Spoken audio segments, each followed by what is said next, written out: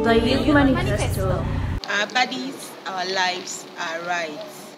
As young people, we demand a world where we are empowered to lead a happy, inclusive, and healthy life, free from any form of discrimination and violence, where our rights, our choices, and our bodies are respected, and where we can realize our potential to transform our communities and create sustainable change. In 1998, IPPF published its Youth Manifesto.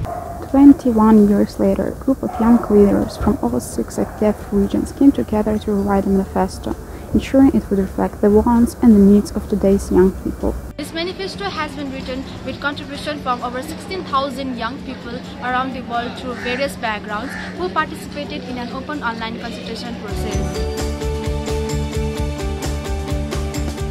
Exigimos una atención integral de la salud sexual y reproductiva de alta calidad que sea accesible, asequible y responda a nuestras necesidades.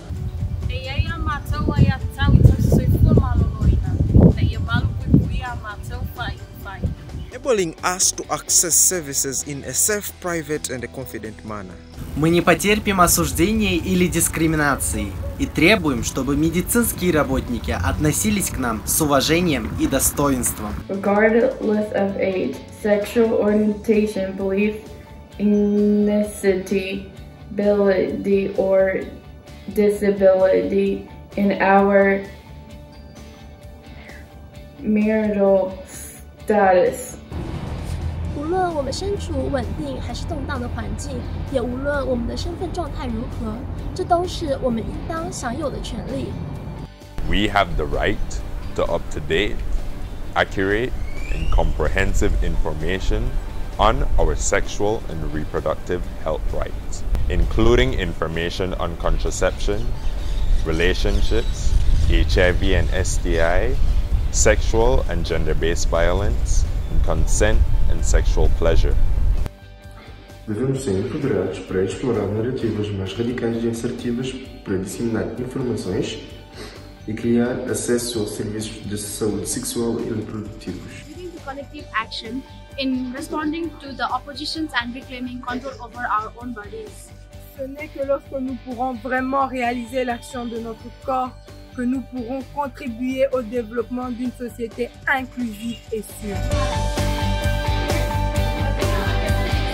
Vi kräver en omfattande sexualundervisning som speglar varje aspekt av våra liv, vår hälsa och vår utveckling. Los gobiernos y los responsables de la formulación de políticas públicas deben legalizar y financiar la educación integral obligatoria en sexualidad, que se imparta dentro y fuera de la escuela por personal capacitado y sin prejuicios. We must create an open and safe culture to access and share and gather information about our sexual and reproductive health and rights throughout our lives using various platforms with safe and interactive methods. The agency of our body lies with us, and with us, all young people must be empowered to tackle gender and sex violence. जबकि उसी समय में हम सुरक्षित स्थान और जवाबदेही सुनिश्चित करने में एकजुटता का आह्वान करते हैं. L'information, c'est le pouvoir, et l'accès à une éducation complète nous permet de faire les choix les plus éclairés, sans contrainte, en ce qui concerne notre santé, nos corps et nos vies. We refuse to merely be observers of policy and leadership and demand to be meaningfully engaged and recognized as active decision makers. We will not be diminished to a quota. Youth leadership must be valued and supported by investment in policy.